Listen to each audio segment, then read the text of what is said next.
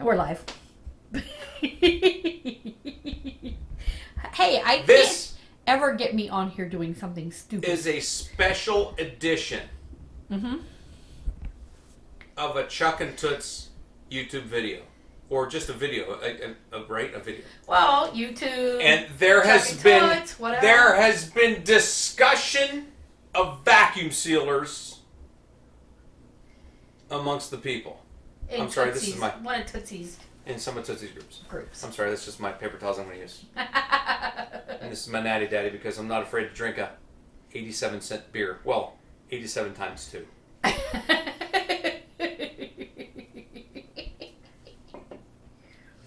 So,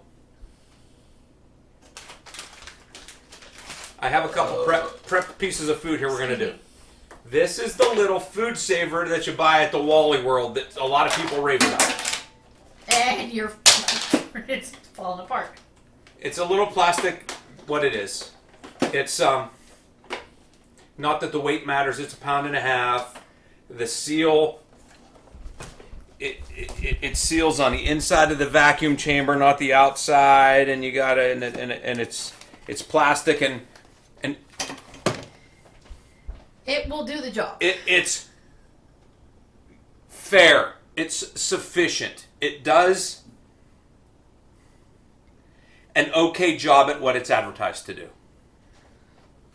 It does vacuum seal bags, and it does do a good job. Now, I happen to use... They're right there next to the microphone. My main product that I use is a 50-foot roll. This happens to be 12-inch. I do have some 8-inch rolls. Right? This, in fact, would be like an 8-inch roll, but it's an 8-inch bag. I'll get to that in a second. This is how much I don't like the food saver. I've had this food saver for, what, like 2 years? And I still have the original bags that came with it. Like, the package from Wally World comes with, like, their own bags, right? But I use rolls. It's more economic. You get to cut to your length. So, this is what I cut off of a 12-inch roll. It's actually long because it's a leftover piece that I had cut, right? I would have cut this smaller, about here, to save it and seal it, right? I save like 2 inches a bag. Right. Okay? This is an 8-inch food saver bag. If you look into there, you can actually see just in front of these delicious grass-fed ribeyes that it says food saver there. Right. But look at that seal. The original bag has this huge 3/8 inch, maybe almost a 1/2 inch seal. Right. The food saver seals a micro of that. The food saver seals like 3/16 of an inch. Okay. Look at it on a ruler. 3/16 versus what they give you. So they give you a bag with a great seal on it, and then make you seal on one side, the pre-made bag, and then you seal it with a 3/16 seal that almost doesn't get through the moisture.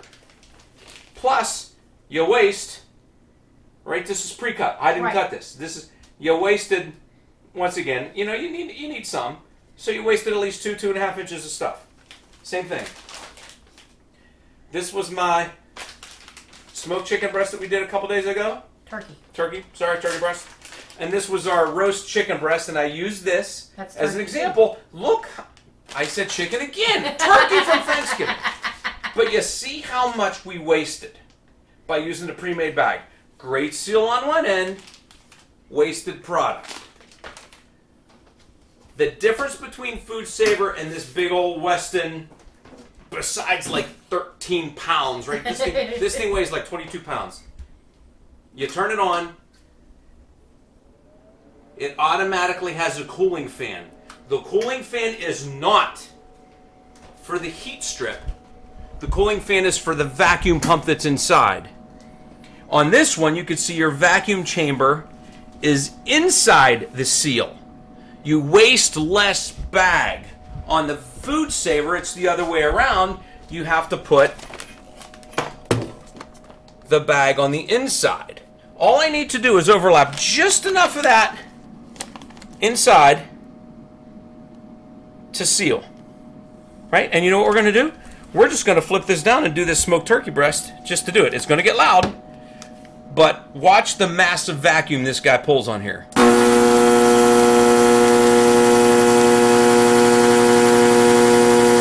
There's food saver quality. There's Weston quality. You hear it? There's the extra seal to boost the seal. Yep. Release. Ta-da! A little less than double of the seal of the food saver, but it is an absolute thicker and solid ass seal, and there is zero. This vacuum seal bag is folded over. That's what you'll see on a cryovac packs when you get stuff from your places like Butcher Box and Schwann's and those places. Right. If it folds over, you know that's a big ass seal. I'm just going to do a couple more, right? We're going to sous vide these steaks tomorrow. A lot of noise. The fan is to cool the vacuum pump. The vacuum pump that pulls the vacuum on the food, there's a small one in here. The one that's in here needs a freaking fan because it pulls so much better of a vacuum. And you could have put that seal way down even further. I could have, but I would have wasted. I wanted to show the waste in the bag. Right. You can look. That's sealed through the moisture. Right. Because you can see the moisture. I don't know if you can see it. That camera's not going to show it at that focus. But there's moisture I can here. see it from... You can see it from there. You'll see it better if I hold the light right there. There's moisture here, and that's sealed through it. Right. I even dried the steaks a little, but I didn't dry them all the way because I wanted to show that moisture pulling through. Right. That'll freeze in a freezer for a year. But we're cooking it tomorrow. We're cooking tomorrow. Roast turkey breast. Once again, same thing. A food saver bag versus... Food saver bag. Waste of time. You'll literally see that. Pull it right towards the machine.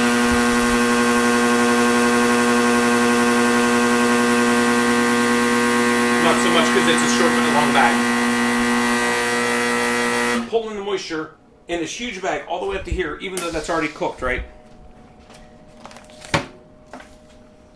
It even did pull some tiny, tiny, tiny little bit up through. Right. I don't know if you can see it very good. You can't.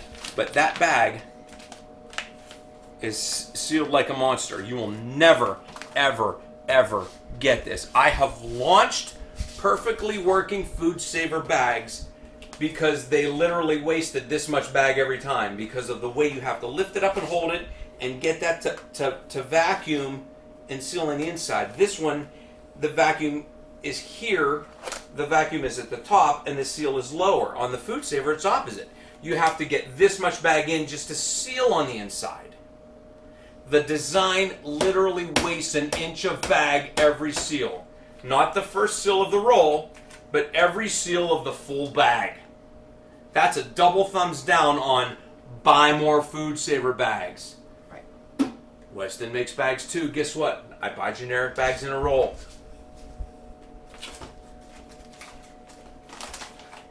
It's that one.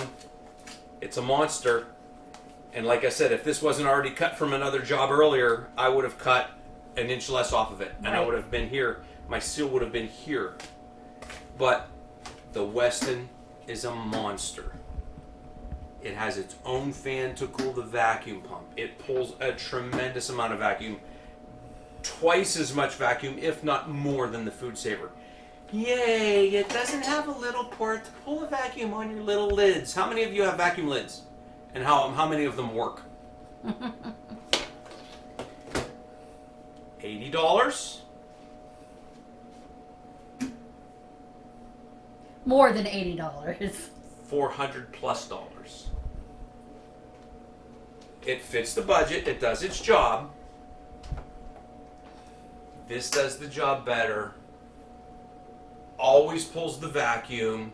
Wastes less product. Will I ever get my money's worth out of this? If I'm only counting the 6 cents of bag that I wasted. Never. If I count the stuff in the freezer that doesn't get all the way sealed, $16, $3, $3, and I'm not worried about dropping those, right? Because they're sealed that hard. I literally did that on purpose, right?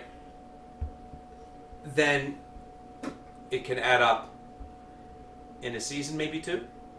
Just throwing that out there. Not telling you to buy the Weston. Buy the Weston.